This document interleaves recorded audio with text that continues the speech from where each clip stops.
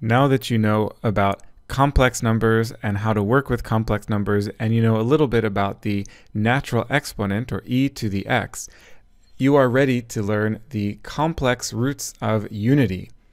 Now, this sounds like a really bizarre, kind of magical, mysterious term. So what is the roots of unity? Maybe you think that this is something from a fantasy book, like there's this special magical tree in the land of unity and its roots have magical powers or something like that. But actually the roots of unity turn out to be a relatively tame concept in mathematics, but also really important for example, the Fourier transform and other aspects of signal processing. And once you learn about the roots of unity algebraically, then I will introduce you to plotting and graphing the roots of unity, and that will lead to a really beautiful plot in Python. I think by the end of this video, you will see a nice example of the intersection between math and art. All right, so let's get started. So the roots of unity essentially just means that for some number z, which is a complex number, so a complex valued number z, if you raise it to the nth power, then it equals 1. Now, on the one hand, if you set n to be 0, then this is a trivial equation because any number to the power of 0 is equal to 1. But if n is a larger number than 0, let's say if n is 5, then it's not so obvious what z should be in order to get z to the nth power to also be equal to 1 when n is equal to 5. But it turns out that the solution, the way to define z, is according to this formula. So z equals the natural exponent, so e to the power of, and this whole expression is in the exponent of e, and that is 2 pi I k divided by n. So pi is the number 3.14 and so on. You see pi all over the place with circles. I, of course, is the imaginary operator, or the square root of -1. And k is a set of numbers that goes from 0 to n minus 1. So if n is 5, then k would be 0, 1, 2, 3, 4. So then the idea is that for each value of k, you put k into this formula, that gives you a z, and then you take z to the nth power, and that will give you the number 1. And because k is defined as 0 up to n minus 1, then that means when n equals 5, then there are 5 roots of 1. So in other words, for z to the n, there are n nth roots. Okay, so what I'm going to do now is switch to Python. I will show you how to demonstrate this algebraically, so just with numbers, and then I'll show you how to make a plot that visualizes these complex roots of unity, and that will lead naturally into the exercise. In this video, we are going to be using several modules, including NumPy, SymPy, matplotlib.pyplot, and the functions display and math from the ipython.display module. Okay, so let's begin, and actually let's begin with n equals 5, since that's the number I was talking about in the slides. So what I'm going to do here is loop through for k in range 0 to n, and then what I'm going to do is compute the nth order, or I should say the kth root of 1, and then print that out, and hopefully we will see that that equals the number 1. So let's call this the root, so I'll call this variable root. So that was numpy.exp, and then we have 2 times pi, so numpy.py, times the imaginary operator, which I'm writing as 1j here, times k, and then divided by n. And now actually I'm even just going to run this cell already. It's not going to print out anything, but it also didn't give me any error messages, so that's a good sign. Okay, and now I'm just going to print out the root. So this does not seem to correspond to the number 1. None of these is the number 1. So what's going on? Actually, what's going on is that this is not yet the nth root. This is that number. Maybe I should have called it z, and maybe it would have been a bit clearer. So remember from the slides that once you put k into this natural exponent, you then need to raise z to the power of n. So let's try this again like this.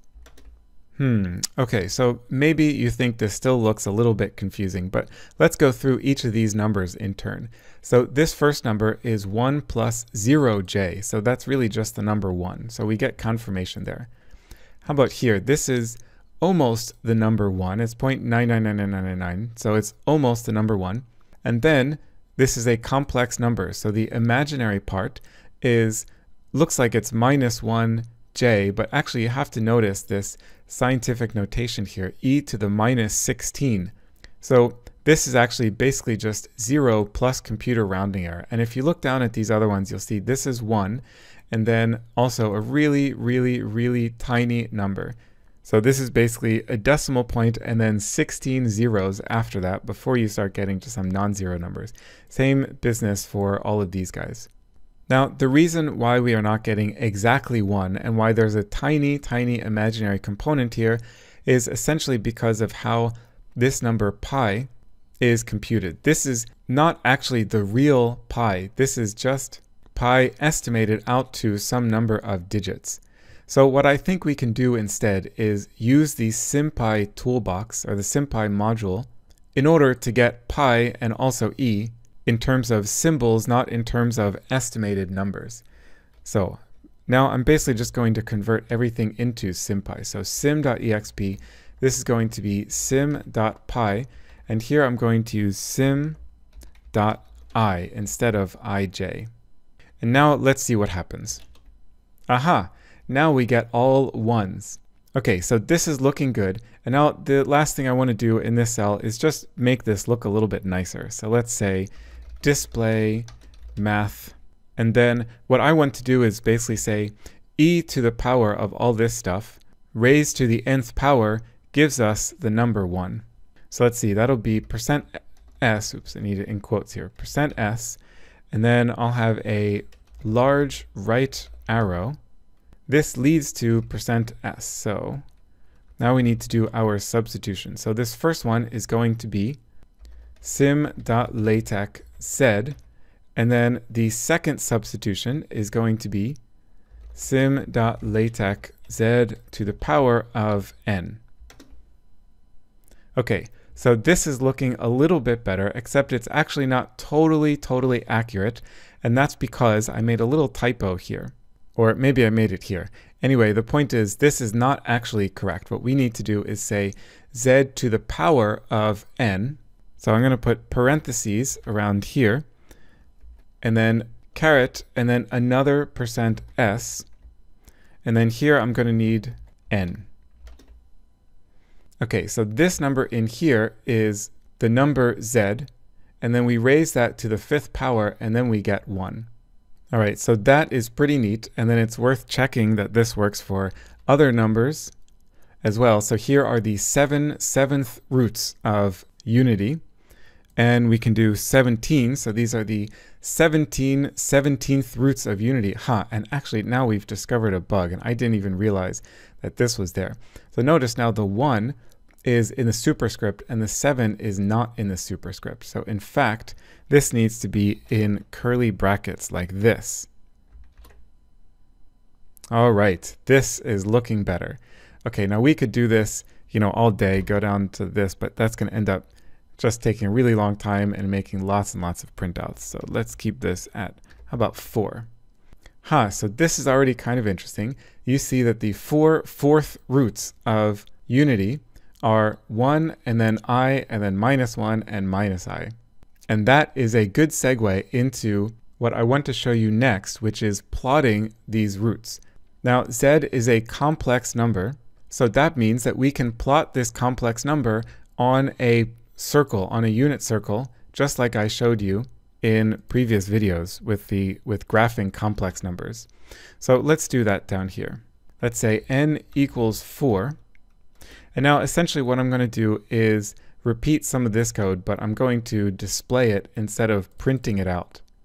So I will even copy and paste. So here we compute the kth root of unity, and then I'm going to plot it. So how do we want to plot this? So I want this to be a line that goes from the origin to this complex number here.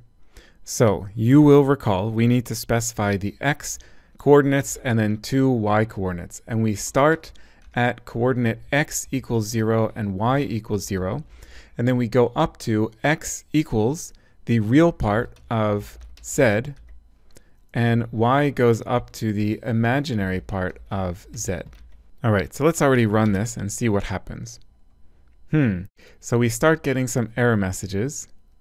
And this is actually related to some interactions between SymPy and NumPy. So what I'm going to do is convert all of these back from symbols into numbers. So numpy.exp, numpy.py, and here this will go back to 1j.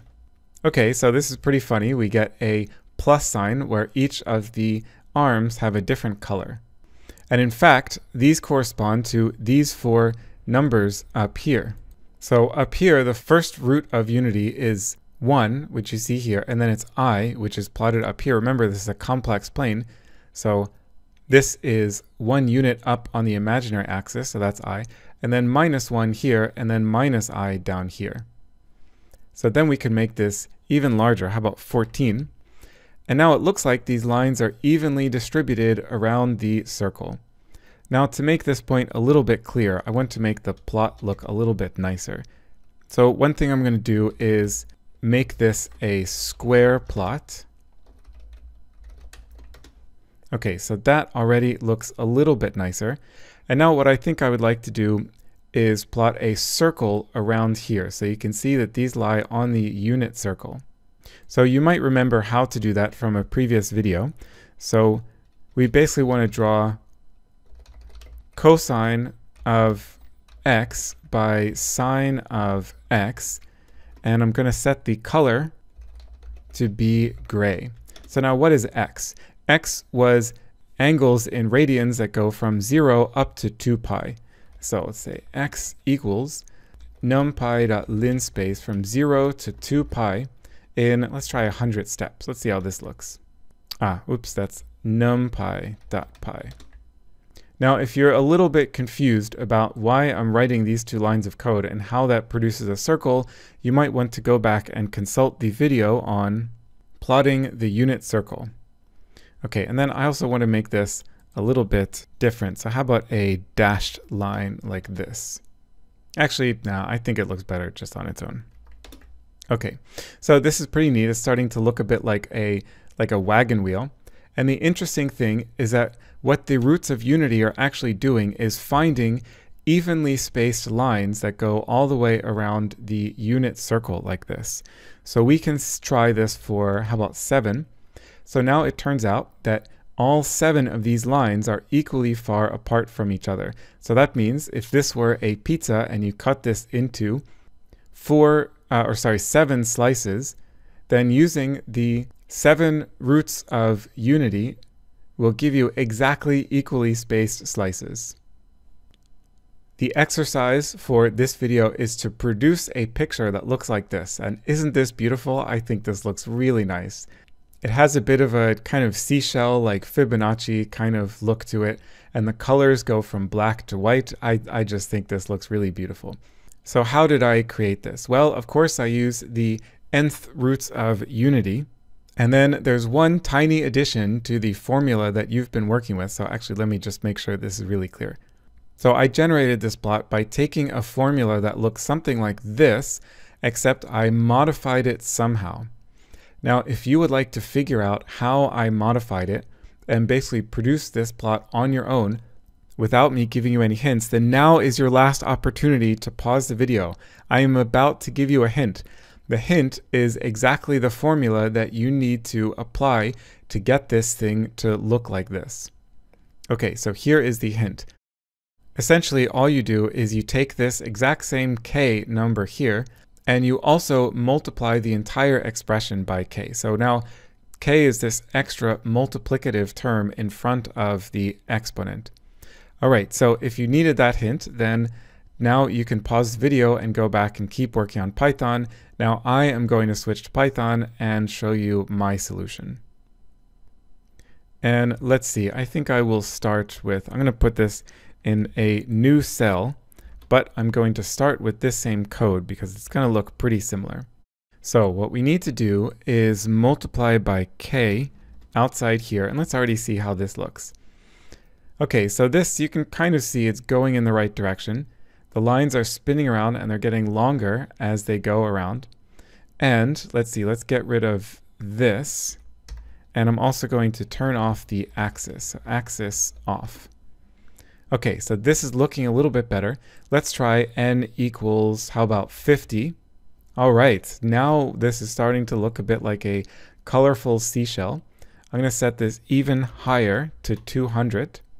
All right, looking better. I want to make this line a little bit thicker, so I'm going to say line width equals 2. Okay, so now this is almost done except for the color. So the way that I went about specifying this color is to start from black and then go up to not exactly white. If you go up to exactly white, it gets invisible because the background is white. So the way that I solved this is, actually let me show you a kind of simpler way. So you could write something like this, color equals, and then in a list you could say k divided by n, k divided by n, and k divided by n. Now this kind of works. It does start black and it gets lighter and lighter. And maybe you think it looks better this way because it fades smoothly into, this sort of white ether of non-existence. But I actually prefer it to stop when it's still gray, so I get a clear horizontal line here. So again, that is just my personal preference. So I'm going to create a variable that goes from linspace. It goes from 0 up to 0.9 in n steps. And so that means that here this ends up being color. So the kth element of color, kth element of color, and the kth element of color. So now you can see that stops when it's still gray. And if you want it to be more gray, you could set this to be, for example, 0.3. And now that one doesn't look really good. But anyway, you get the idea. Of course, you are welcome to play around with these colors. It's pretty interesting to see what you can do. For example, if you would fix the green value to be 3, then you get one that starts black and then it goes into this kind of dark purple into a kind of lavenderish purple. The very last thing I would like to point out in this video is that sometimes things can get a little bit confusing with variable names and property names, because notice I set this variable, this vector, to be color, but then I used it in here right after color. So this color here is a keyword that the plot function is looking for, and I called the variable name color as well. Now I have to say, I generally don't recommend setting your variables to be names that are also properties. It can be a little bit confusing for exactly this reason. And that's why I showed it to you. All right, this was a really fun video for me to make. I hope you enjoyed it as well.